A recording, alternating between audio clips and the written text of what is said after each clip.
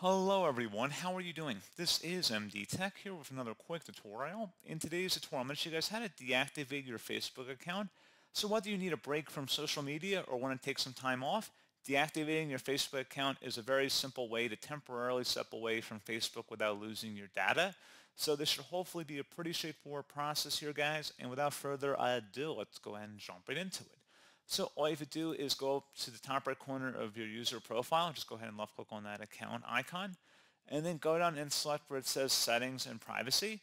And then underneath Settings and Privacy, you want to select the Settings button right there. On the left side, underneath Accounts Center, select Password and Security. And now underneath Account Settings, select Personal Details. And then on the right side, where it says Account Ownership and Control, go ahead and left click on that. Select versus deactivation or deletion, temporarily deactivate or permanently delete your accounts and profiles. Go ahead and select that. Go ahead and select the profile you want to temporarily deactivate.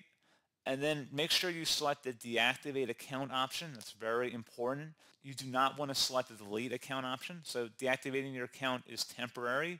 Your account and main profile will be deactivated and your name and photos will be removed from most things you've shared.